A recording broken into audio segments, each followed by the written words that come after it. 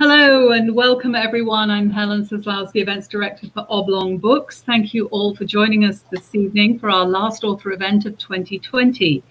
And what a strange year it's been for us all. How fitting it is that we're welcoming back Pulitzer Prize winning cartoonist Garry Trudeau to close out our season.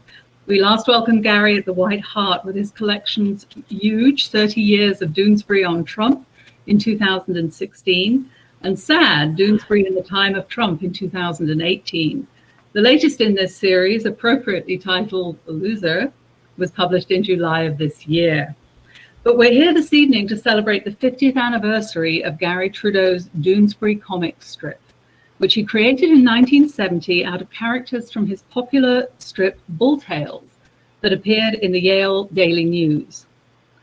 Doonesbury's characters are as familiar to us as members of our own families, and their lives have reflected every changing social and political climate over the past 5 decades, with a healthy dose of Trudeau's landmark satirization of each administration and its notable political figures that run throughout. To celebrate this milestone, Andrews McMeel Publishing has released an incredible limited edition Ultimate Doonesbury package, Deebury at 50, which I believe David has a copy of. David, could you hold it up and show us? Glorious object. Here we go. It's glorious. It is. This is your flash drive with 15,000 strips on it. Search it. And this is the user's manual. Yeah, it's amazing. It's a box digital compendium. It's gorgeous. It's an absolute must-have for fans of the strip. And David said it contains a USB flash drive with all 50 years of Doonesbury comics, 26 years of Sunday comics available for the first time in a digital format, a 224-page wire-bound user's guide, a poster, and all sorts of other great stuff. So if you haven't already purchased your copy, there's a buy the book button at the bottom of your screen, that bright little green bar there. It makes a great holiday gift, and we have signed book plates from Garry to go with them. Thank you, Garry. Garry will be chatting this evening with David Stanford, an independent editor who, in addition to working with Garry, has worked with authors ranging from Ken Kesey, Jack Kerouac, William S. Burroughs, Alice Notley, Robert Hunter to Stuart Brand, Paige Smith, Charles Schultz, and Art Spiegelman. For the past 40+ years, he's worked with Garry on innumerable fascinating projects. I'm curious about those. And serves as duty officer of the Doonesbury.com website, where he maintains features like Blowback, Say What, and The Mudline. For 8 years, he also oversaw the Doonesbury mill blog, The Sandbox. And because you just can't keep David away from books, on Fridays, you can find him working at Oblong Books and Music in Millerton, where he's a valued and beloved member of our book-selling family. If you have questions for Garry during the course of the conversation, please enter them in the chat, not the Ask a Question module, because David will be referring to those throughout the conversation and he'll address your questions then. And without further ado, thank you both for joining us. Take it away. Great, thank you. Garry, 50th anniversary. I can't believe it. Congratulations. I admire the strip so much, and it was so much fun to have this project to absorb all of our attention for 4 desperate months when COVID first hit last year. It was perfect. Yesterday, well, you were the hero, amigo. You actually had to read every one of those. No, got to 16,000 strips. And you know, as we go along here, I have to tell people, you know, we've been saddle mates now for 45 years or something insane like that. And if anyone asks a question and I don't know the answer, you will. You are the institutional memory of this feature, and recall all sorts of things that I don't. But you know, I'm glad to be here in conversation with you. Yeah, likewise. And let me just start to clarify one final piece of that. Yesterday, the key broke off in my car, you know, and I had to pull out the manual and figure out what to do about that. So I just want to say this manual is not that exact thing, but it's 4 pages on each of the 50 years. And what it does, the thing you struggled over was after the first couple of years, when you were kind of day by day and a few days at a time, you settled into a rhythm of weeks. Each week of dailies would be a storyline, maybe continued later. But so this guide gives you every week now is described in a way that you can go, Oh, right. When Zonker, you know, and it'll take you back. So going through the book, you're reliving, you know, 50 years of personal life. It's sort of like listening to the radio and every song takes you a place. So this book is a way for fans of the strip to relive their, you know, most of their life. Yeah, that's as close as we could get to a search engine for something this complicated, because if you were to put in a couple of keywords like Mike and Walden, you'd get 2,000 returns, and it really wouldn't be that useful to you. So this seemed to be the best way to organize the material and to make it most accessible for people to retrieve strips that they like. And the characters are in blue. The public figures are in red. There's other aids to finding the strips that you're looking for. Oh, it's very Or you fun. can just randomly go through, you know, a given year. Like, those were the years I was in college, or those are the years when my parents first turned me on to it, or that I first got turned on to it. Mm-hmm. And another interesting point that I was thinking about today, in the books that Anders McMeel, your syndicate, who published this book, the same wonderful organization, the books have always had all of your strips, all the Doonesbury strips for some years, but that wasn't true for many years in the earlier times. And you used to approximate that the early books maybe it'd be 85% of what was there. So all those early years, this is everything, literally. Well, this is warts and all. In the earlier books, we left out the warts, but well, there's that perspective. You know, when you're making donuts every day, you know, they're not all going to be that great. Well, not to the cook, but to the people who eat the donuts. Yes. So, you know, it's such a strange craft, because you know, you do have to produce something every day. And you know, when people have asked me in the past, what do you do when you don't have any ideas, I just thank them for not noticing, because there is no option but to get something out. And this was pre the period when my syndicate offered the occasional vacation to cartoonists. So you know, we were like public utilities. We were reliably churning this stuff out. So I think one of the great things about the last several years, when I stepped aside from doing the daily strips so I could work in television, right, and I just focused on the Sundays, is I saw just how unfinished the earlier work was, that I have time now to circle back and to for rewrites, for revisions. And you know, a comic strip is a kind of comedy haiku, and you want a nice clean through line with you want people to pause and think about your ideas as well, but mostly the experience of reading the comic strip should be very efficient. And you don't want speed bumps. You don't want, particularly on the Sundays, these little swirls and eddies of verbiage that I had kind of left in my earlier Sundays, because there just wasn't time to refine it. And you're trying to, you know, to clear a bar of steady excellence if you can, but that's aspirational, and lots of times. So anyway, this collection has it all. And one of the great luxuries of the last few years has been able to actually write more succinctly, more precisely. And I don't know whether readers notice that or not, but I hope they do.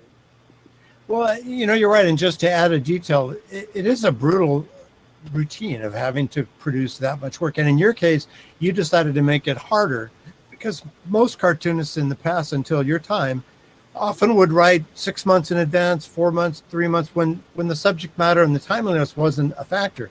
And you decided your strip would be delivered to your syndicate 10 days before it appeared in public.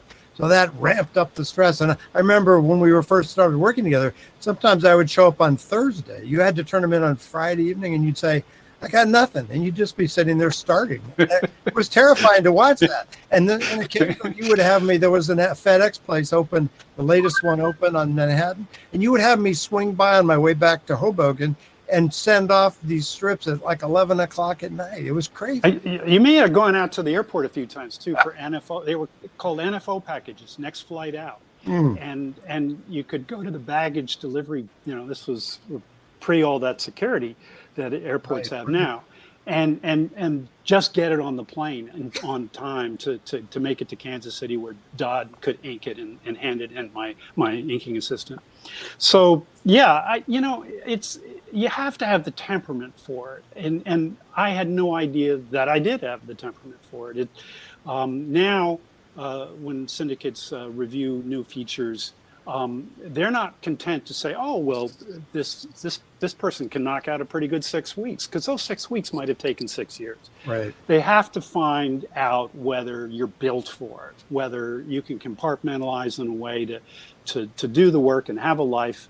And it's brutal on, or it can be brutal on families, because it is so unrelenting and demanding.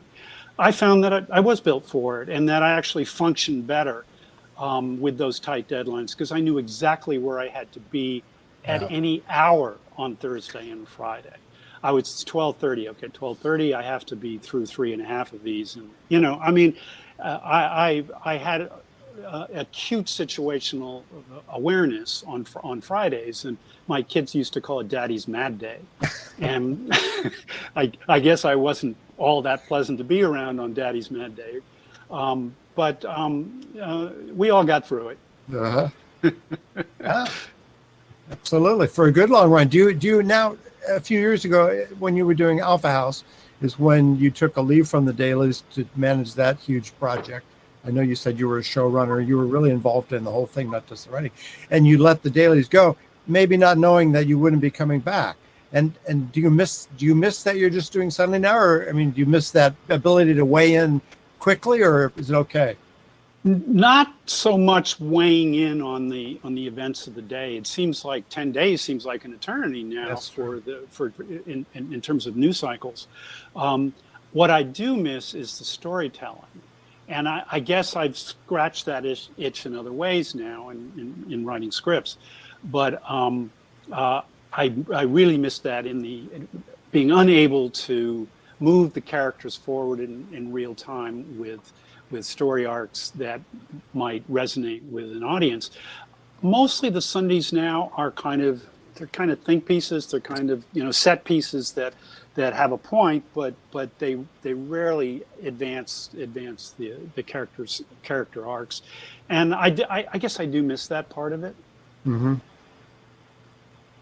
Well, I remember thinking of that first strip, which was BD and Mike, and then Zonker was early on, and then on the 40 years later, 10 years ago now, was this character map showing with dotted lines of different types, all the different relationships that they had. This is like relationship map of 75 characters. It's that complicated. I don't know if that was useful to anybody, but it sure was fun putting it together. It's impressive, and there's more since then.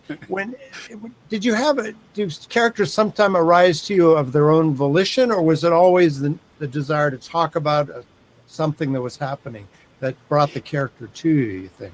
Yeah, I think the latter. First I would see if any of the existing characters suited the needs of the story or the interest that I was pursuing. I wasn't just following the news. I was also following my curiosity, and I found myself down some of the damnedest rabbit holes. And sometimes that was a good thing. The story worked out. I was thinking of one today where Duke becomes zombified when he's president of Baby Doc College in Haiti. And I had just finished a book by an ethnobiologist up at Harvard who had done a lot of research and had actually figured out, this is before the zombie craze, what it meant to be a zombie and what it meant in voodoo culture and the voodoo religion. And he discovered that the zombie state of lethargy and submissiveness was induced by the ingestion of a toxin found in the pufferfish, which is easily found in the waters off of Haiti. Although probably the original recipe came from Africa. In any event, I thought this was fascinating, and it just happened to fit into, seeing what's next for Duke. He's in a lot of trouble now, and Baby Doc, who is his patron, has fled Haiti. So why not have him zombified by Baby Doc on the way out and taken as his manservant? And of course, to me, it was funny to see Duke in a submissive position because it's so out of character. Right. And so he's rescued by Zonker. But that was a case of me following something. I don't know why I found it fascinating. I just did. And so there was a lot of exposition. I had to kind of explain all this to the readers as I was going along in a way that didn't look like I was explaining it. And so that's a challenge, right? But I think it was a successful series. Now, to give you an example of where it didn't work out so well was when I wrote about the Loch Ness Monster, and I sent Bernie over on a real science expedition that the New York Times organized around the research of a guy named Doc Egerton, Harold Egerton, who was this genius professor up at MIT, who had invented strobe lighting, I believe. I hope I got that right. And had also come up with a new technology, a new sonar technology that he thought would be able to penetrate the peat-filled lochs of Scotland to find the Loch Ness Monster. So I thought, that seems like a good use of my time. so I called them up. I said, would you mind if I tagged along? They said, no, suit yourself. So I came along and I got absolutely fascinated by the technology, Egerton's invention, and so I made Bernie become fascinated by it. Well, I completely missed what's important about the Loch Ness Monster, which is as a myth. What the impact of mythology and fantasy on our lives is so important, and that could have been great. Instead, I got into the physics, into the machinery of it, and it just sucked the life out of it. So, when I look back at those strips, I don't know what your view of them is, but I do not think they were a success. Oh, I liked them. I thought it was a fun thing. I didn't know the backstory. I didn't know you went there.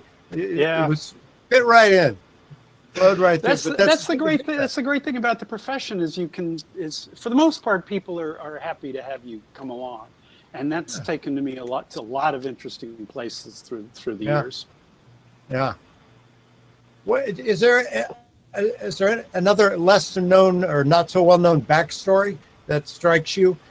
Maybe something I was thinking about how, in the early days, perhaps starting with Mark comes home for Christmas. His mom has her bridge club. She introduces her son. Hi, girls. My name's Mark. I smoke marijuana. Cards in the air. Scandal. And the strip did get criticized, dropped by clients. And you and the Syndicate were often responding to that kind of thing. Now, the decades passed less often. Well, when I look back at it, in my early years, R. Crumb, the great underground comic artist, gave an interview to the New York Times Magazine, and they asked him about a horrifying but hilarious take he did on incest. Oh, yeah. Well, how could that be funny, right? How could that be creative in any way? I'm sorry. He couldn't defend it. I can't defend it. Mm-hmm. But his answer resonated with me when he was confronted with it by the Times. That he said, I don't know, I guess I was just being a punk. There's something to that. When you're 23, which is how old I was when I wrote that, I think there was some part of me that was just say, well, let me see if I can get away with this. However, it was completely in character. It was of a piece. It didn't come out of nowhere. It certainly was in the spirit of the strip at the time. But it's hard for me to defend as something that was appropriate for the comics page. I had a few of those where the best explanation is I was being a punk.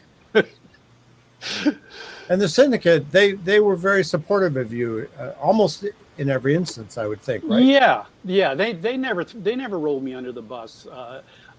Once or twice they sent out corrections on factual matters that I thought were unnecessary, but they thought needed to be done.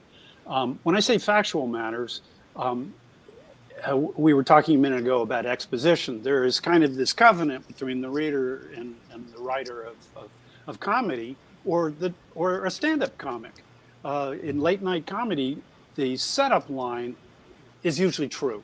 They'll say, "Hey, did you read the newspaper about Reagan doing this, or Bush doing that, or Trump doing this?" That's a convention that's been honored for years. Well, they don't make up that setup line. That setup line is actually a headline, usually. And so in the first panel of the strip, typically that's where I will put it. If I'm going to explain something that happened, that really happened, that's where I'll put it. And the understanding on the reader's part is, okay, that's his premise. Now he's going to riff. Mm-hmm. And, I don't riff in the first panel and then put the real facts in the last panel. Right. That's just the convention, and so that's those are understandings between the writer and his audience. So generally speaking, the syndicate made sure I got that panel right. If they were going to do any second guessing or editing of any kind, that's where they would put their focus.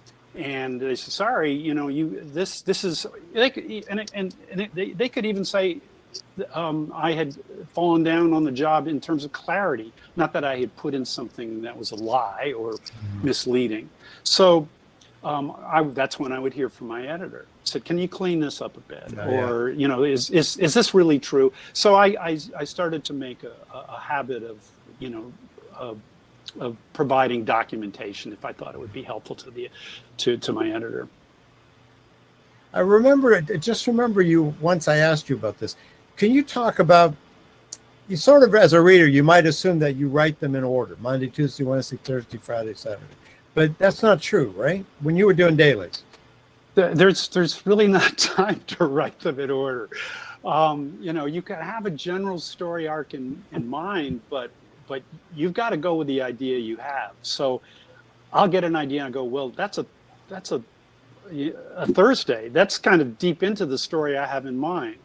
Or maybe it's a Friday, and so you'll slot it in. And then you have to kind of reverse engineer and say, okay, what do I need to do to get to that point in terms of telling stories? So any given week, I don't think I've, it was very, very rare for me to write 1 through 6 in order. It was usually maybe 1, 4, 3, 5. And if I thought one was not as strong as the others and it didn't matter in terms of the progression, I would put it in on a Saturday because there's just fewer readers on a Saturday. So I tended to put the weaker material in on a Saturday. And in terms of words and art, how, starts with words? Starts with words, always starts with words. There's very few visual gags in Doonesbury. And I will, in my notebook, it's almost all words except for expressions. They're little, I'll work out timing in tiny little sketches just to make sure before I commit to actually doing the drawing that it feels right. But mostly my notebooks are filled with words. I think that's not unusual for most comic strip writers. Yeah, that makes sense. That makes sense. Yeah. But one thing I like it when you build something and kind of spring it. Like, do you remember the sequence where Mike and JJ were living down on the east side, and just step by step, all the characters ended up in their apartment visiting, one by one. Yeah. They would show up for different reasons, and then and then they were up. Yeah, they were scattered in a drug bust. Which was the wrong apartment, of course. It was, and Roland was following the DEA in as they were ramming down the door to Mike's apartment, and all the characters are there, and they all scatter. Yeah, that was something that built up, I think, over a 3-month period. And I'm not sure initially it was the idea, but I began coming up with reasons to put the characters in the apartment to crash Mike's pad. And so, yeah, that was the denouement of the aggregate, the aggregation of the characters was having the heat show up. And sometimes with the strips that are really striking, then I suddenly think, boy, this took him 5 times as long to draw, like all those characters in that apartment. Every day would have been a bigger, and you do that on Sundays sometimes. Sometimes, when you're doing those ones that look ahead, or guide to the characters, then it's like 5 Sundays, and you pack it in there. Yeah, it's not a determinant. If I have an idea and it's art heavy, I just do it.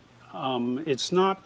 I don't. The ones that are light on art haven't been chosen for that reason. They just happen to be ideas that don't require it. And some of them put the burden on George Carcillo, my partner who does the color. Some of them are very color heavy, and he doesn't complain. He just he feels he's having his moment when he gets to really strut his stuff on the ones that have a lot of color emphasis. But no, it's not really I don't make a decision based on how much art's involved. There are times when I'll look at it and say, holy cow, there's a famous pogo of the swamp, of the Okefenokee swamp, and the characters, the pogo's in the one corner, and it's one single panel. It's not the traditional 6, 8, 9 panels. And Pogo's just saying, holy cow, look at all that artwork. It was a great Sunday. Yeah. In terms of intentionality, I think I've talked to you years ago about this, but see, like right now, you're probably doing the strip the Sunday around inauguration. And so you have this burden of landing something in the future. And sometimes, many times actually, as other fans will agree, a daily strip used to appear that it just seemed impossible that strip appeared on that day because of something that happened in the news on that day or within a day or two. It just seemed like a mortar, like where you had the angle just right and the shell just landed. And then when I asked you about that, you kind of David, I'm the classic stop clock. I'm going to be right twice a day. It's if you do something every day, you're going to get lucky once in a while. You're going to make an educated guess, and remember, I also have to do it so it doesn't embarrass me if I get it wrong. Well, that's so that nobody really notices. But yeah, sometimes it'll be spot on, and I'll catch a break, and news will come my way. But it's not something you work on really. You're mostly worried about is this going to be dated, or is the news moving so fast that the reference points I'm using will be either stale or obscure to people. So that's a calculation I have to make each time. But you're right. With the Sundays now, I am working around the inauguration, that period. I'm doing the 17th and the 24th, the 2 weeks that bracket. And you might think, oh, he's going to get in his last licks. Before Trump leaves office, but in a certain way, I don't think he's not going to leave. I think, this whole idea of announcing his candidacy for 2024 on Inauguration Day, I mean that he's moved from grievance to spite, and everything now is being done in spite. Much was done despite Obama throughout his. Now it's despite Biden, and he's embedding these loyalists throughout the government. Many of them unfireable, to create chaos and misrule for months, if not years, to come. And there was a period of time people said, oh, this is really going to be harmful to big comedy to lose. To lose Trump, who's been baked into the business plan for so long. But I just don't think he's going away. His family's not going away. His daughter-in-law is thinking of running for the Senate. I just think that Trumpism will endure. And not that I would want to focus on that exclusively as I pretty much have over the last 4 years of not just Trump, but how Trump has become subtext for so much of American life and politics and culture. But Biden just isn't going to be as interesting. That's all there is to it. And that is to be desired. We want a boring president. we want governments to just kind of buckle down and do what government's supposed to do and not be in constant crisis. So, but what's good for America isn't necessarily great for my profession. I mean, we've all had our amps turned up to 11 for so long now. It's going to be odd to bring it all down. It'll be interesting to see what happens to the public conversation when it's, you know, gone from boiling to simmering just overnight. You know, it may well be we'll have a split screen during the inauguration. There'll be Joe, you know, with his audience socially distanced, and there'll be this raucous rally while, you know, Trump announces his next campaign. So I think we all want some calm in our lives again, particularly given how much suffering and crisis there is, independent of who's in charge. Right. But I'm not sure we'll get it. It's true that the coronavirus happening at the same time is just remarkable. Yeah, I mean, we lost more people today to the virus than were lost at 9/11 or,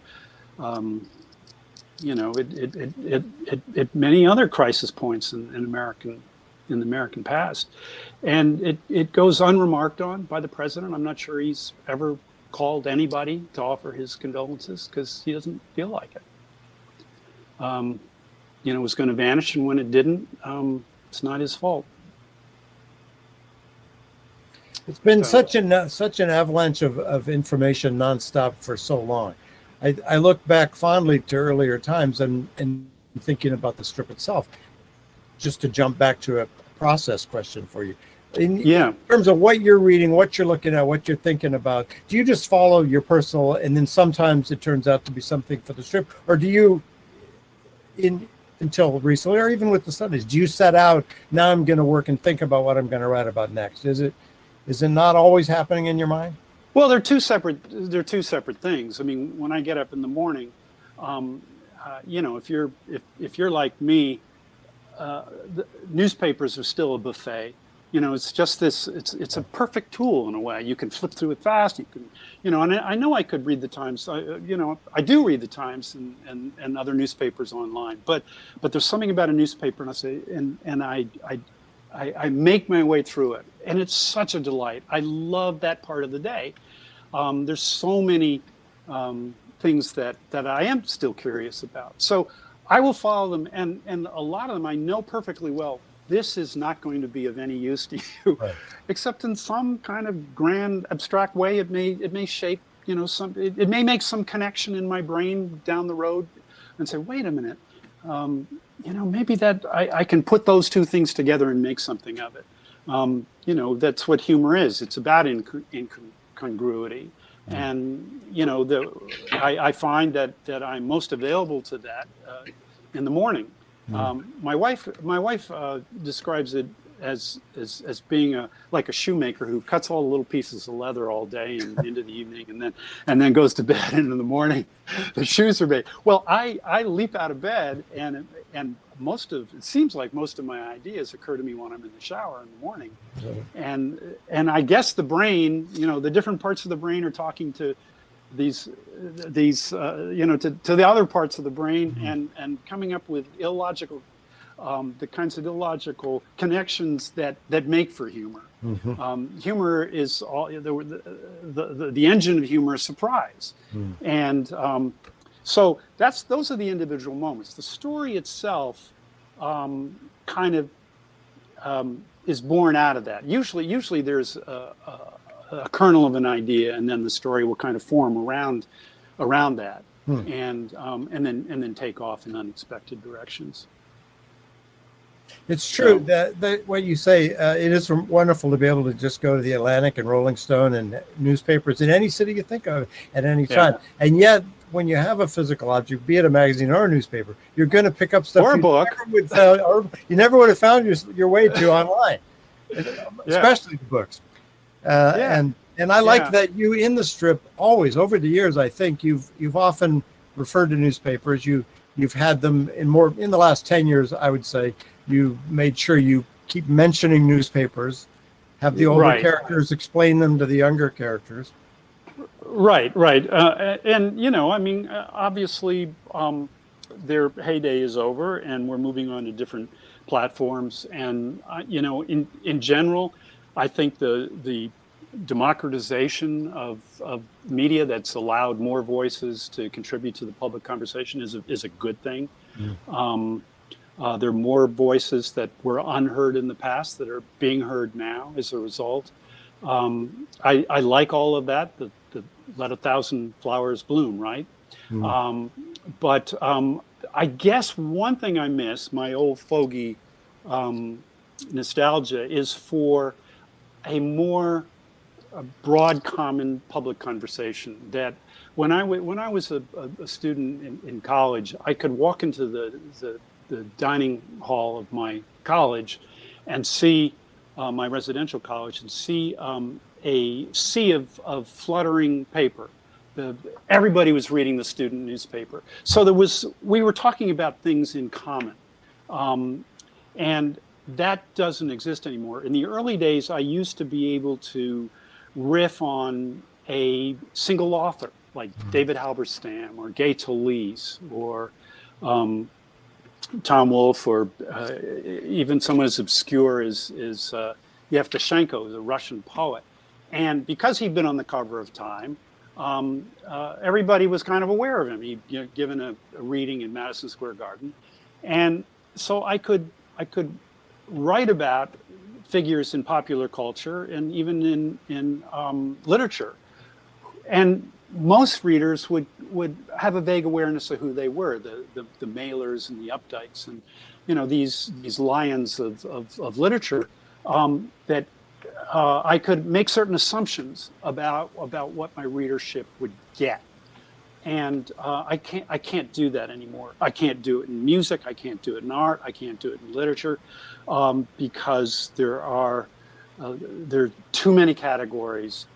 It's the fields are way too broad to make any assumptions. I mean, you could name every day. I will pick up a paper or go online and learn of a new artist or recording artist or conceptual artist who is hugely popular within their world. They have millions of followers, et cetera, that I've never heard of.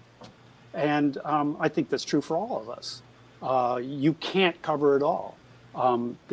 So I guess I do kind of miss that. I feel like when I have a conversation with someone, you kind of have to feel them out. Even talking about television, right? Mm-hmm. You know, you used to be able to assume that when I went to school as a kid, everybody had watched the same program the night before, or there was a really good chance they had. Now there are hundreds and hundreds of channels, so you can't assume that. Even a show, iconic shows like The Sopranos, they never got an audience of more than 10 million or so at their height. Yeah. You know, when now a show is a big hit if it hits 500,000 or 1 million. The Daily Show never had more than 2 million. And we think everybody watched the Daily Show. Well, it's a country of 330 million people, and only 2 million on any given night were watching that show. So, you know, you may be able to talk to your hipster friends and make a certain assumption that they had watched the show the night before, but it's not something we share anymore. Yeah. I did an animated special for NBC back in the 70s. And I was hoping in my delusional, grandiose aspirations for the show, maybe it'll be an evergreen, you know, like the Peanuts shows. And you know, I'll get to do a new one every year and it'll be on forever. So I did it, and it got very nice critical attention. And so I called up, you know, the executive in NBC and said, we're doing this again, right? And he said, no, I'm afraid not. There's been a lot of talk here, and we like the response it got, but the audience just wasn't big enough. And I said, oh. They said, yeah, there was disappointing numbers. Only 21 million people saw it. So I went, oh, I'm so sorry. Oh, really? I only brought 21 million people to NBC last night. But, you know, there were only what, 4 or 5 channels at the Right. time. So that was a disappointment. So, you know, so media is balkanized, popular culture is balkanized. It's something that I've gone on much too long about this, but you know, that makes it more difficult to do some of the things I did earlier. I can't make those same assumptions about things that are suitable for a wide audience. It's interesting when you say that. It's like the evolution of, like you say, the networks and UHF, the core, but then things like Alex Haley's Roots in 75 or 6, whenever that was, right? Suddenly 50 people on the campus around the TV. It was a national experience, and the miniseries became so big that now there's so many that there are too many of those to watch. Yeah, you know. Yeah. I've been ignoring viewer questions, and I apologize over here. All right, I have one. Why don't you pick one out there? Who's that from? Rocco Staino wants to know about today is James Thurber's birthday. Are you a James Thurber fan? Do you have any thoughts about him? Did he have any role in your evolution? I don't. I've been, you know, I've been remiss because he's so admired by so many people, and I've been sent books, and I'd like to say that one of my great contributions to comic strips is that I made the medium safe for mediocre art. And even I look at Thurber's cartoons and say, kind of wish they were drawn a little better. And so I never really, you know, the dogs are okay, but I never really got into it. So I apologize if that's a disappointment to our audience member, but no, I can't fake it. I can't pretend. I understand. That Thurber's on my list of greats. Also, question from Ann Sartori. When you do a Sunday, how many hours does that represent? I mean, how much? I won't try and parse the question for you. Just what do you say about that? What's your? Wow, it's really hard to say. It represents more hours now because the work has expanded to fill the time, right? So I have more time to do it, so I take more time in the doing. It's not 5 days a week. The writing is generally, I would say altogether maybe a day and a half or 2 days, whereas before it really couldn't be more than that. I mean, it had to be like a half a day because there just wasn't time. But now I do them in a more leisurely pace. So it leaves time for other creative endeavors and for grandchildren. At least it did until earlier this year. So you couldn't get to them as easily. No. We had a Zoom Thanksgiving like many people. Right. Well, you know, as you mentioned, you've always or often been able to do side projects, going way back to the Broadway show, and you've written screenplays, and you've had a couple of things go well into production, and then Alf asked you, are you working on something else now? And if so, is that something that you can say anything about, or is it better not to mention? David, could you vamp for like I would love 10 seconds? So I'm about to lose power. All right. Oh, so this is, there you go. Yeah, because otherwise you're just gonna lose me entirely. Okay. Well, that wouldn't be so good. My fans out there, if you haven't seen that Doonesbury special he was talking about, 1975 or something, it's worth tracking that down. It's out on DVD somewhere. But that really holds up. It's kind of summarizes that whole first 8 or 9 years, the feeling of that. You're crackling, very good. There's power. Yeah, so now I'm on the floor, but nice. All right, can you see me? Yeah. Good. That's good lighting, actually. Nice. Oh, all right. I'll try to keep the screen still. All right, where were we?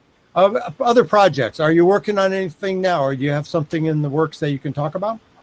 I am several things, but they're not real until they are. If I can dodge the question. No, that's reasonable. You know, they're until somebody says they're a project, they're not. You know, it's just the way it is, and I've got several in the works, and when one of them actually happens, I'd be happy to share it.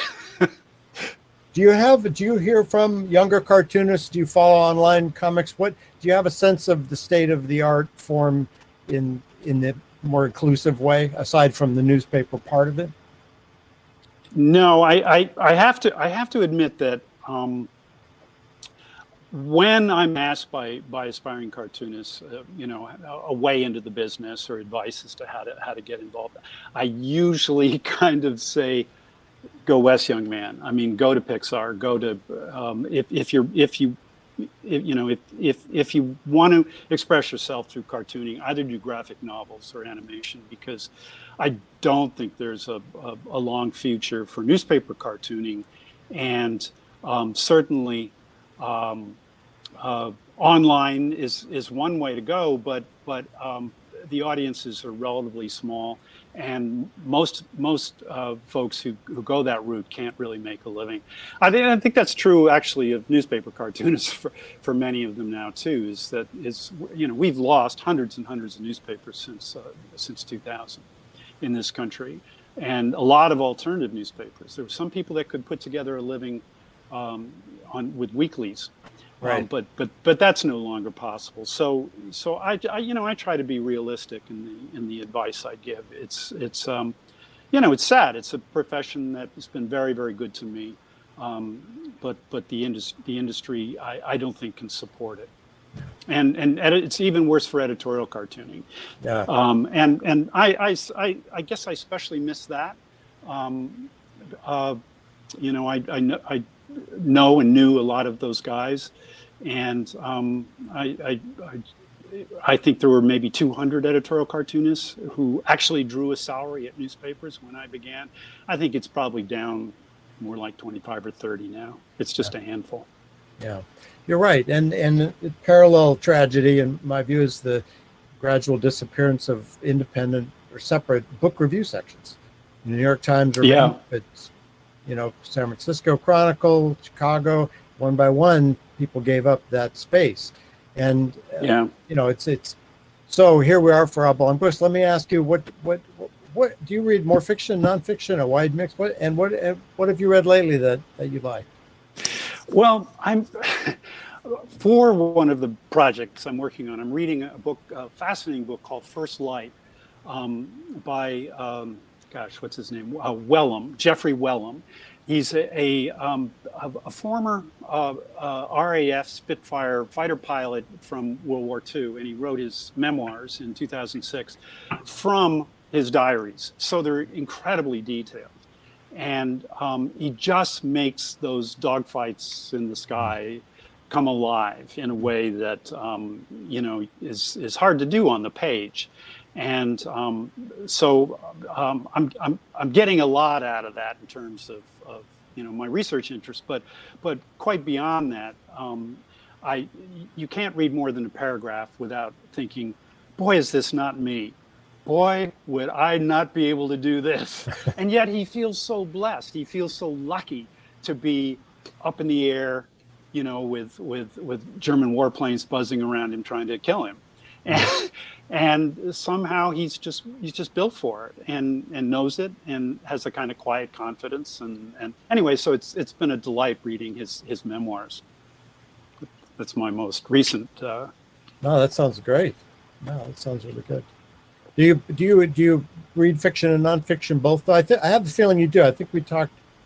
Yeah, I do. I tend to read fiction on vacation, and now I'm actually trying to decide what to take, because we're about to leave on a 1 week vacation, and I've got, unfortunately, I think like most people, I have an awful lot of books I meant to read.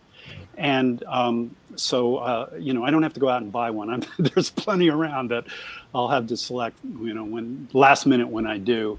I have a new book called Nixon Land, which is nonfiction, about when Nixon was president and in the years that followed. And basically, it's a history of modern conservatism. It's one in a trilogy, or I think there may even be a fourth book. So I might take that. I have another one called Founding Brothers, about what it sounds like, Washington, Jefferson, Adams, and that gang.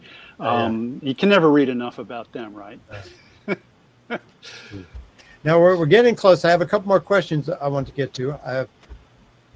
I've got one asking, maybe by default you answered it, asking if you'd ever thought about or been attracted to the idea of working on a graphic novel or some long form piece like that. No, I'm not sure I have the patience for it, and also I don't know as I have the story for it. I'm really a short order kind of guy, you know. I'm I'm better at the short form. When I write television, yes, there are story arcs, and they're often multiple ones. And Alpha House, as with Tanner, usually involved multiple storylines within a half-hour format, and I love braiding them together and using maybe more coincidence than I should to have them, you know, intersect. Mostly what I love is writing the scenes, which is pretty much what I've been doing, you know, for years, for my whole career. And I love drilling down into character and to figuring out what the conversation would be between these two, three, four characters, however many it is. I was very influenced, as you know, by Robert Altman, who I eventually got to work with. But when I saw MASH as a kid in college, a sneak preview, I was just blown away. All the characters were talking at the same time. They were talking the way we really talk, which is mostly we get the gist of what somebody is saying, but then we're preparing our answer before we've heard them out completely. Conversations interrupted, they overlap. So Altman understood that, and he put it up on the screen, and I went, you can't do that. It's a movie. You're supposed to have this clean back and forth dialogue, you know, where we get to hear one person, then we get to hear the next. And he was, you know, it's like he was a record producer moving the dials up and down, and he'd bring in one character, he'd put him in the background, and bring in another character, and I thought, wow, that's a great way to describe conversation, because that's how we experience it. And not only that, but it allowed him to bring out beautiful comedic moments that were grounded in the personality of the person speaking. I don't write jokes, and Altman never told jokes either. It's all character humor. It's all people just being themselves. It's all behaving. And, you know, that was his genius, and I tried to learn from that. Probably was more influenced by him than actual cartoonists at that early stage. Pfeiffer was very important. We've talked about that a lot. Jules Pfeiffer, who I first discovered as a dramatist. You know, I saw some of his work dramatized in high school, and thought he was a playwright. Well, he is. But I didn't understand that foremost he was a cartoonist. So I circled back and discovered that work, and it was very important to the aesthetic of the strip, is obvious, I think, to anyone who looks at that early work. Yeah. Well, someone is asking about, in terms of your artwork, whether you work in other mediums, digitally, ink, and I know from just alert other people listening that you and George have done what, 80, 100, I mean, endless posters, wonderful creative things for organizations or events. Those are out there and worth hunting down on the internet. But the question to you is about art and what you do, and you do plenty in the strip. It's not like you need to do more, but right. Well, my background was my original training was in graphic design. I have a master's in graphic design, and I when I began the strip, I also had a graphic studio in New Haven, Connecticut, and was doing both at the same time, which was 2 full-time careers that couldn't last and didn't. I had to choose one, but because of that background, I try to take as many opportunities as I have time for to do posters and book covers and illustrations for magazines. I don't do that much, but when I do, it allows me to play art director, and I really enjoy it. And I think it's been helpful in just problem solving in my aesthetic work. to have had that training. And you know, I think the package that you held up earlier. You were just sending me back through by what you said, because this was an evolution, right, to get to this place. It was an evolution. If you turn it around, you see the back. You have to be a real nerd to see it, but this was my take on the Beatles' White Album. And the original box was white, and I've been very taken with the quality of the packaging of Apple products. So I wanted to do a white box with white type on it. Well, you have to be the Beatles and the whole world waiting for your next album to drop for that to work. And so when George sent it back to me,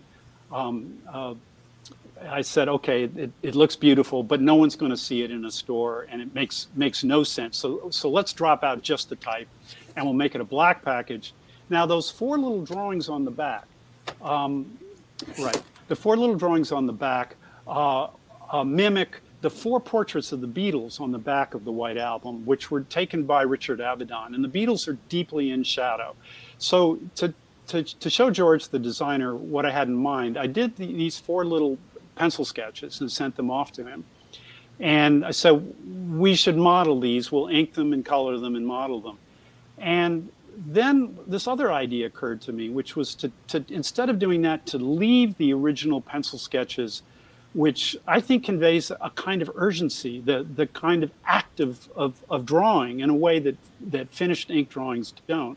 And then we'll layer on top of it tints and see if that doesn't look a little different and make the characters come alive in a different way. So, and then that led to the poster and other uses of the characters. They're all pencil sketches. So, and so there's a uniformity to the drawing, which is nice. And then inside with the user manual, I did a full page sketch of Zonker and Mike and JJ in the early '80s when they lived in the East Village, and when you close the cover, there's a little hole through which we see Zonker. Anyway, that's way more than you need to know. Oh, it's good. So, because I know how much time you guys spend and how much you enjoy that aspect of Doonesbury projects. Well, great, Gary. I think we're getting close to the end here. Looks like we're just about arriving into harbor at the right moment. Okay. Well, it's delight talking to you, amigo, and let's do it again soon. Pleasure. Let's do it anytime. And thanks for helping Oblong. Love Oblong. Yes. Thank you both very, very much. That was great. That was a great discussion, and lovely to hear all of the history that you guys have. It was very, very entertaining, and we thank you very much. So I'd like to take this opportunity to thank everyone who joined us this evening. Thank you all for your continued support of Oblong. It really has helped our little independent bookstore weather this storm. And by attending these events, you're not only helping the bookstore, but you're also supporting authors who have books coming out during this really difficult year and this difficult time. So I'd like to thank you all from the bottom of our hearts. We really appreciate it. Have a safe and healthy holiday. And don't forget to order your copy of Doonesbury at 50. Thank you. Thanks, Helen. Okay. Thanks, Thanks, David. Okay. Thanks, Gary. Good night. Good night.